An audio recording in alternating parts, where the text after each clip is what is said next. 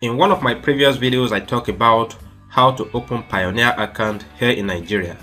I emphasized on creating your Payoneer account from a freelancing website.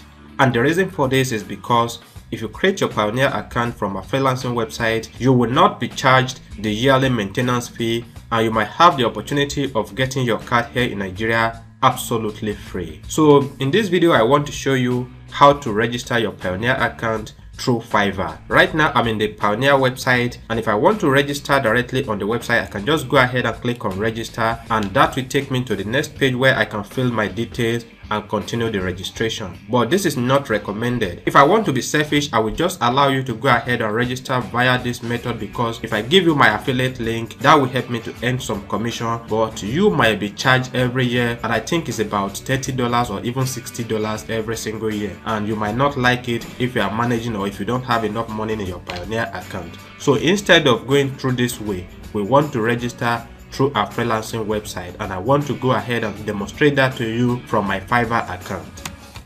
So right now in my Fiverr account, this is a buyer account. I'm gonna go straight and switch to seller. So after switching to seller, I'll be able to proceed to my earning page. So I click on the earning, and after clicking on earnings, the next thing I want to do is I want to click on the Fiverr revenue card. The Fiverr revenue card is the same thing as Payoneer. So if I click on this, you'll see the next thing that will happen. Now, because I have not registered a Payoneer account with this particular Fiverr account before, I need to do some things before I can proceed to the registration. For security reasons, Fiverr needs me to verify that I am the true owner of this account, so I will have to verify by SMS before I can proceed with the registration.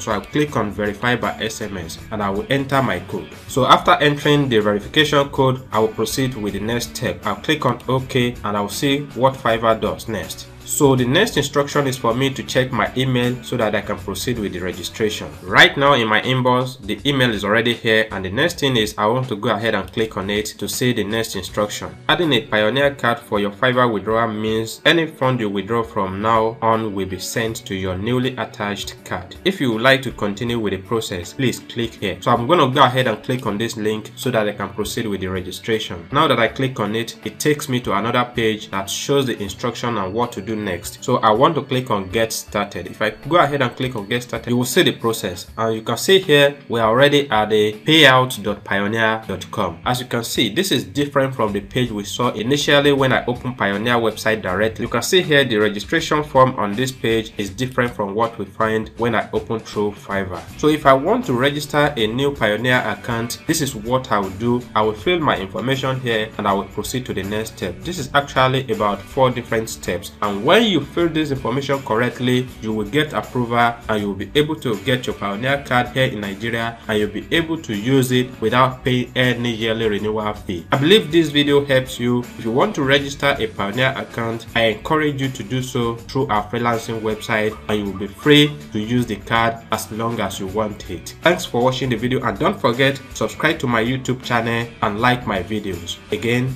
bye for now.